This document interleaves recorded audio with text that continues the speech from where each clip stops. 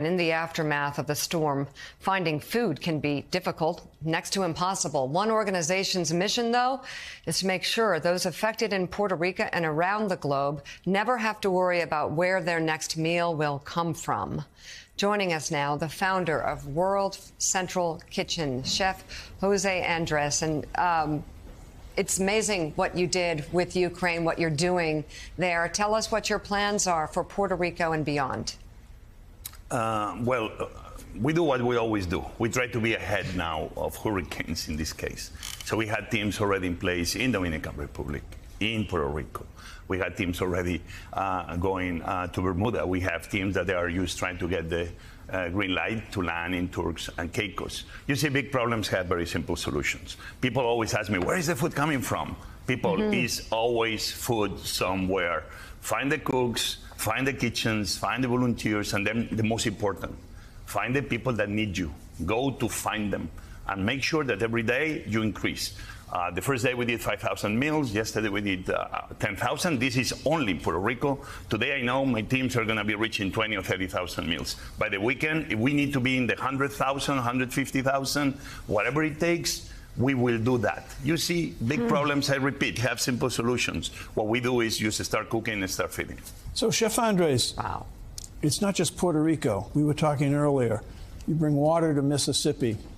80 days, more than 80 days on the Ukraine-Poland border, and within Ukraine itself. You've been to Bucha in Ukraine. 24-hour-a-day operation. You've been to Afghanistan, Pakistan, Alaska, all of these places around the world. I have a simple question for you about your simple solutions. How do you do this? Who funds you? How does it get done? Well, when you say me, it's the organization. Me, I've been in few of those. But at the end, we are a small organization. We have, I think, 80 people on payroll. What we are very good is like an accordion. When we need to grow, like in Ukraine, inside Ukraine, 2 people of World Central Kitchen went in. Before days, before weeks, we got more than 5,000 Ukrainians that joined forces with us. We show them how we do it. Who finance us? The American people. Even now we have donors from around the world. We get financed dollar by dollar. Why? Because people see what we do in real time. We don't tell them, this is what we will do a month from now. The urgency of now when it's about food and water is yesterday. What we do, as always, we don't go to do assessment. We go to start feeding from the first moment we put the boots on the ground. Delivering food and water is one thing, but in Ukraine, you dealt with a daily danger. How did you deal with the daily danger of Ukraine while trying to keep local restaurants open and things like that? Did you lose anybody? Well, unfortunately, we lost 2 people south of Kharkiv in Chuhiv. They were sleeping in a community center. What President Putin is doing is not use a war. He's doing a war against humanity. Maybe he's killing people that they are only trying to live their daily lives. That organizations like us, we got kitchens destroyed and trains destroyed and cars destroyed. It's only telling you that obviously they are fighting a war against people. One thing is very clear. Ukraine feeds 500 million people in the world. Ukraine has food to feed themselves. Then you will say, why was Central Kitchen was there? Because that country was a war. 14 million people were just moving away inside Ukraine or living in Ukraine. We were there helping with the logistics. Where the supermarkets were shut down, we cover kind of the lack of supermarkets. When people were in shelters, we brought food to them inside the bunkers. So what we did was just to cover in the moment of chaos, trying to bring some light by simplifying the problem, making sure that every Ukrainian that needed food will get it. But again, the thinking that Ukraine needs food, the thinking like we need to be shipping food into Ukraine, no. Almost every dollar that World Central Kitchen has spent, in part thanks to the American people, we make sure that we put it inside the Ukrainian economy.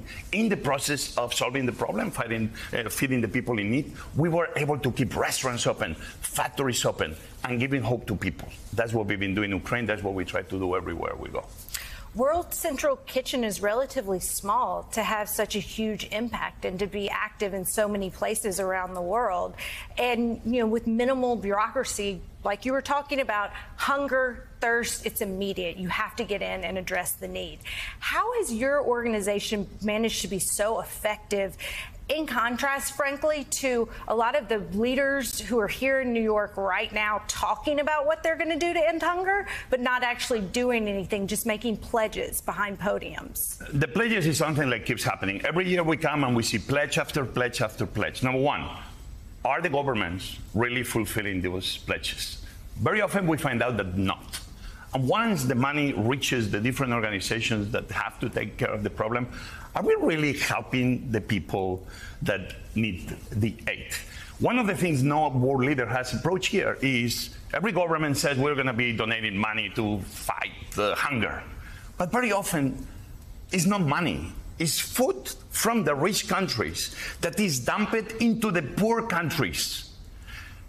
Offshore, they are not self-sustained because we're breaking their entire rural way of life. They don't have rural economy. Why? Because the rich countries keep dumping the food for free. Then we are worried that we have North Africans crossing into Europe. We are worried that Latin Americans are trying to come to the United States. Why do you think is that?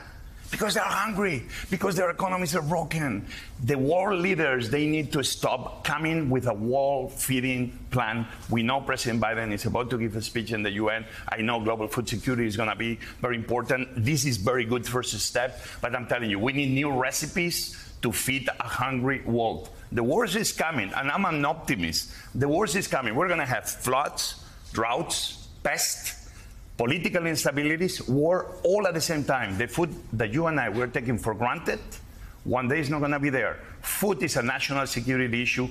Every president, starting by President Joe Biden, must have a food advisor and seen as a national security issue. The same way that defense, the same way as energy. The most important energy in the world is not gas, my friends, it's food. Food is what moves humanity forward. Let's make sure that food stops being the problem and becomes finally the solution. Cannot be that we cannot feed Africa because two ports taken by the Russians, controlled by the Russians because they couldn't ship at the beginning. We're going to have entire continent hungry on the next month because Russia decided to stop two ports in Ukraine. This cannot be. We need to make also every country self-sustainable. That means that if we don't diversify our food sources, we are going to be, in next years, in a very hard awakening. We need to make sure that food sources are totally diversified and that the people that feed the world can feed themselves. Those are the big problems that the world leaders should be addressing. And between you and me, I don't think they are addressing them. They keep repeating the same speeches, the same promises, and we are not getting new recipes. Chef José Andrés, we are grateful for you. Thank you very much for being on the show this morning. We really appreciate it. And